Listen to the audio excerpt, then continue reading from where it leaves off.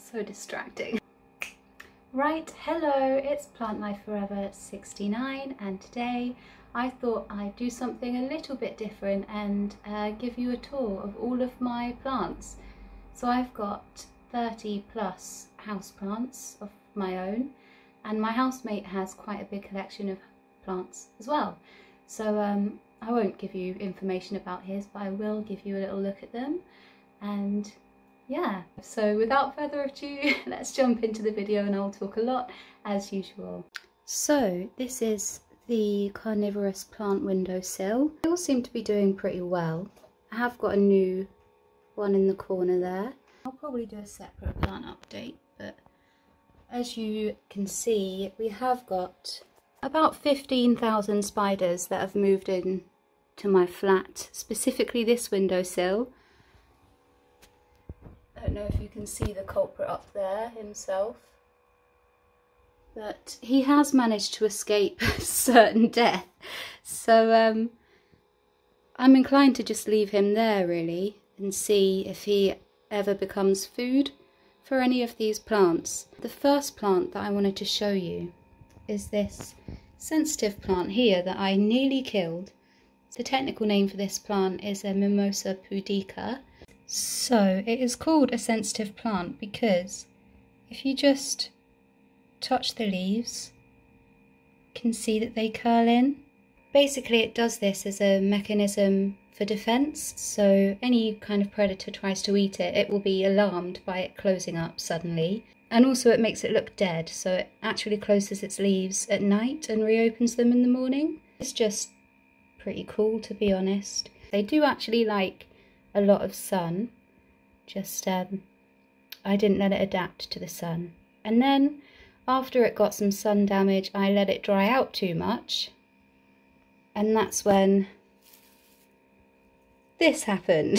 So take note that do not let these dry out because it really doesn't take very long. It was only like 2 days that it was too dry for, and it was quite a catastrophic effect that one had. So yeah, that's the sensitive plant.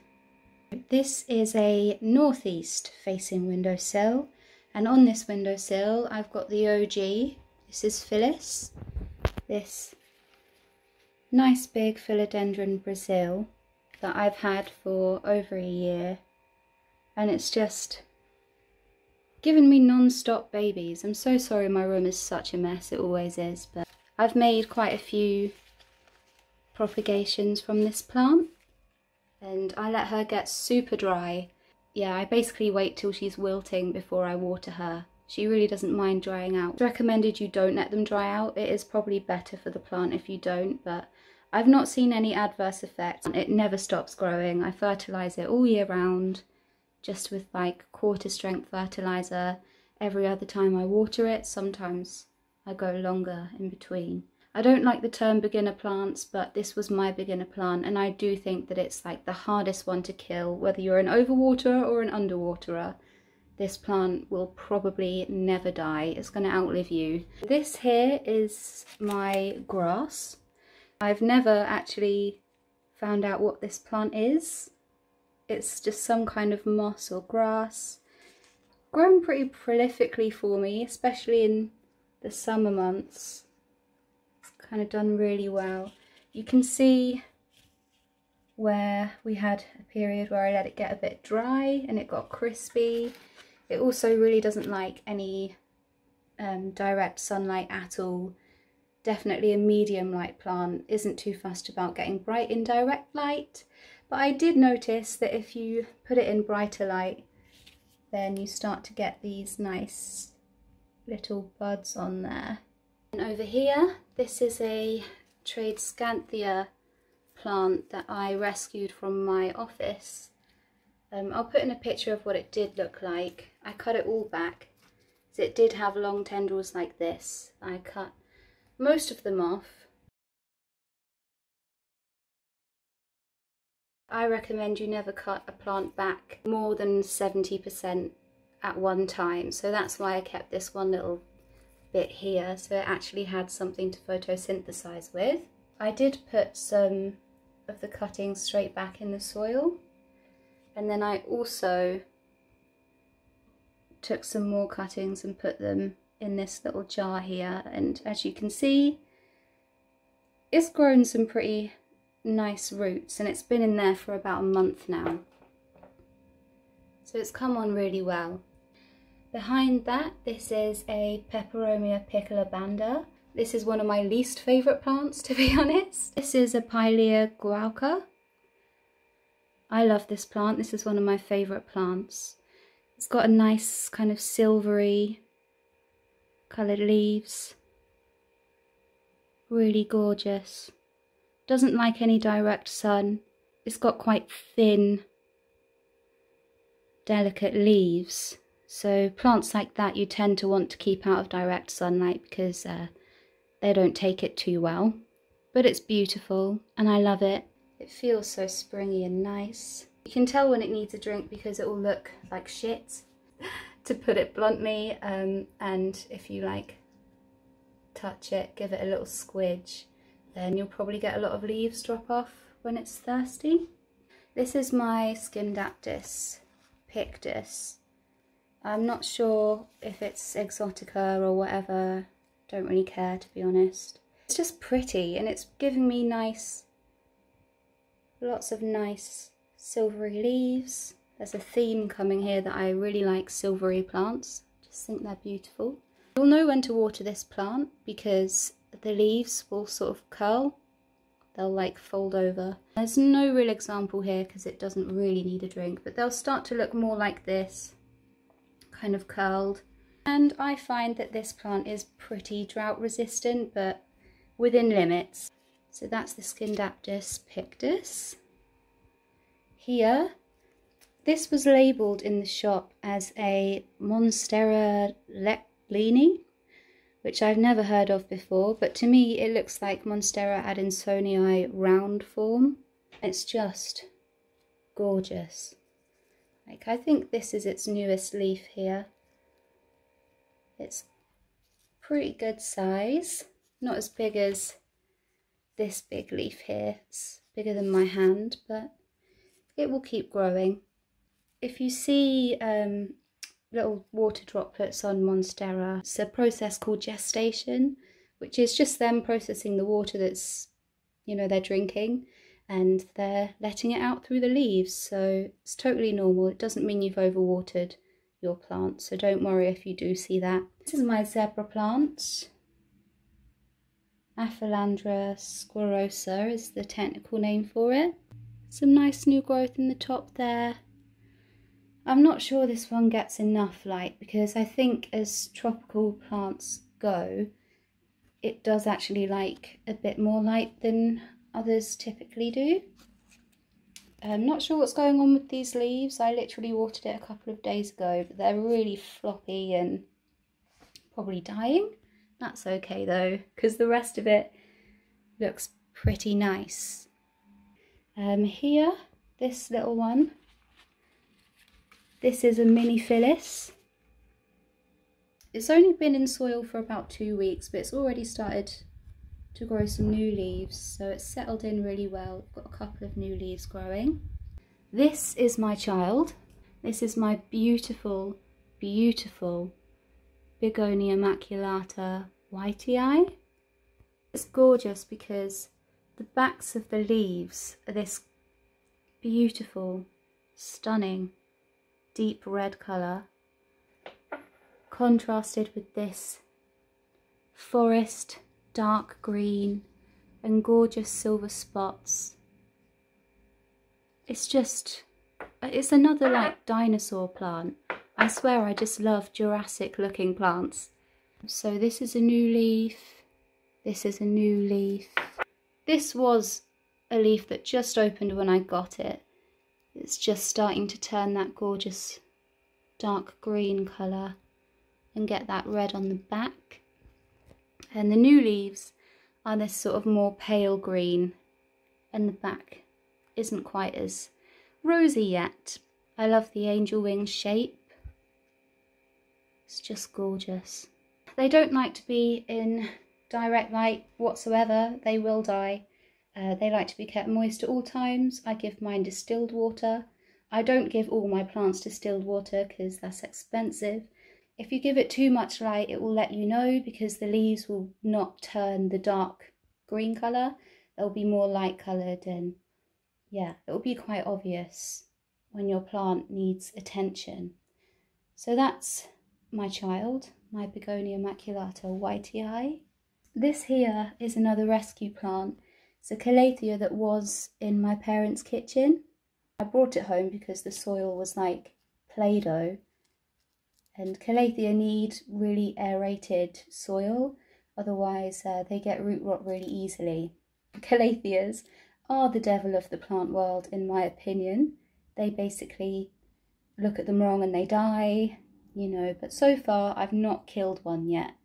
Fingers crossed that I don't kill any of them. When I brought it home, I repotted it, watered it with distilled water because these plants are really sensitive to minerals and stuff. Be careful when you fertilise them as well. I made sure I put loads of rocks and stuff in the soil so it had drainage and it was aerated, so you're preventing root rot. But immediately this new leaf here curled up, so I thought, I'll leave it for like 2 weeks, see if it settles in. Didn't uncurl, so what I've done is I've just taken it out of the soil, washed off the soil from the roots, and I've just stuck it in some distilled water, and it is slowly uncurling. It's been in there for like 4 days. This is a calathea that I can't remember the name of, but it's gorgeous. I cut off a lot of the leaves when I got it because they were all sort of like this. I believe that's overwatering. I think it was severely overwatered because I've had this for like 3 weeks, 2 or 3 weeks, and the soil is only just dry. Oh, come through the jungle. Yeah, the soil is only just dry on the surface. If you stick your finger in, it's wet. So I'm not watering this guy until it is, you know, dry enough. So that might be another week or so, but lots of new leaves. Got one there, got one there. That's my unknown calathea that I've actually fallen in love with and is one of my favourite plants. So I'm sorry about what I said about calatheas not being beginner plants in my previous videos. I've changed my mind. I do know that they are really sensitive to sun and literally everything, but if you can handle their sensitivities, then they're really, really beautiful plants. This is the landing where I've got some of my more sun-loving plants, or what are supposed to be sun-loving plants. Most of these I've had for about a year.